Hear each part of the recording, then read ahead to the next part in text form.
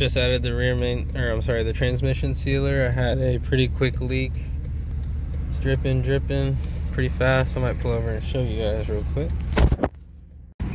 So I just put in the Blue Devil transmission sealer. The leak is pretty quick here.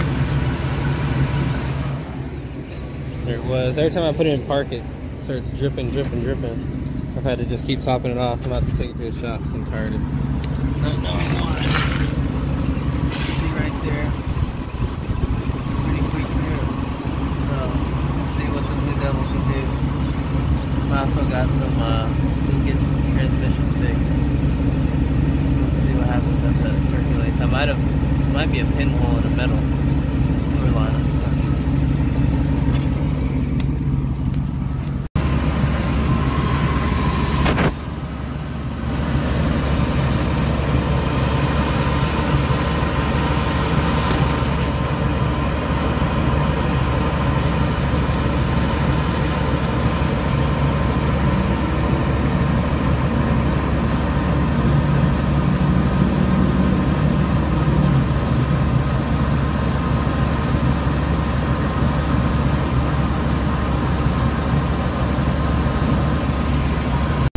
So it looks like I've identified the leak coming from the transmission cooler lines.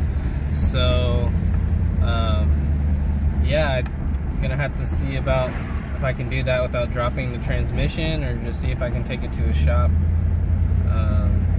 with fair pricing, because I really don't want to mess with this truck too much more. But the leak is coming out pretty fast from, looks like both cooler lines, but more from the lower one.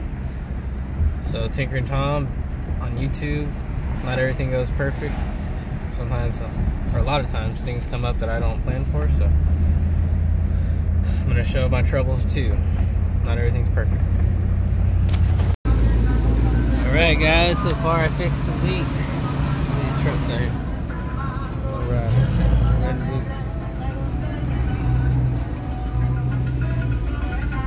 Came up good, let's do it. Anyways, I think I fixed the leak here, guys. After you lift your motor, after you're doing transmission mount, motor mount, stuff like that, there's sometimes a tendency that the cooler lines will come loose if you don't have thread locker or something on there. I had done a repair on my transmission, so I thought I had cracked some line or something. I was gonna go to the mechanic, and I decided not to, and crawl under my truck and get some goggles on, because the hot fluid burns your eyes. What you're gonna need is a 3/4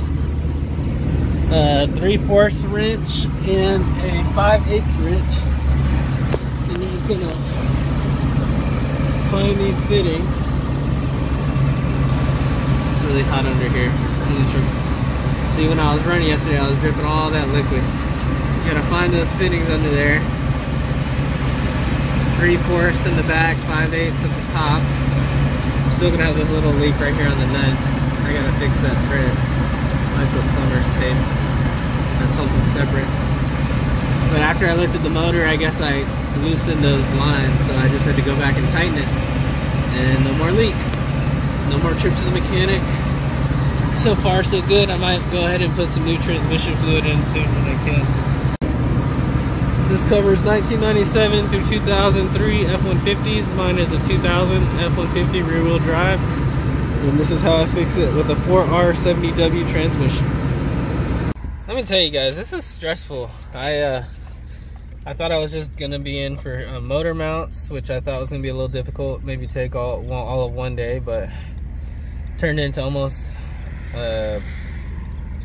4 days, 3 days, just with all the complications I had getting it out, and having my dipstick tube not fit back in properly after I got it back together, and I had some bolts on the transmission mounts themselves that weren't going back in properly. 2 of them I think had rust or debris that got caught in the threads, so I had to fight through all that. And then I had a transmission leak yesterday after lifting the motor, and I couldn't figure out why. I thought I had broke something.